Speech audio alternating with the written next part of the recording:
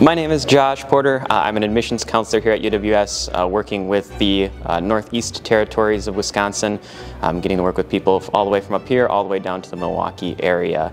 And I come from a small town called Osseo, Wisconsin. I was on campus as a student for 4.5 years as a film and theater student.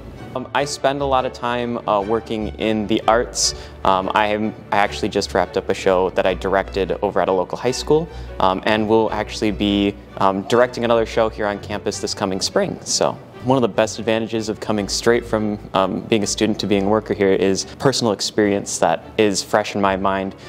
I came here after a month of graduating, so I have plenty of experience, recent experience that I can recall and use. I also worked as a campus ambassador here in the space, so I have a little bit of admissions experience as well. I really enjoy getting to hear their story and hear what they're looking for in a campus, because it's really awesome to see just all the different backgrounds and locations that students come from, especially with such a large territory. I get to meet students who are within walking distance of the university and other students who have a 6-hour drive just to get here. So I like to describe the city of Superior as a small town feel with big town opportunities. There's a lot of big companies that work out of the Twin Ports, but also if you just want to stay in and hang out with friends, you can do so.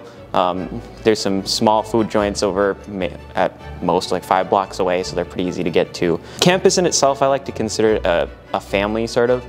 Because we are so small, it gives us the opportunity to connect with each other in ways that other universities may not be able to because of size, but it gives you an opportunity to meet everyone.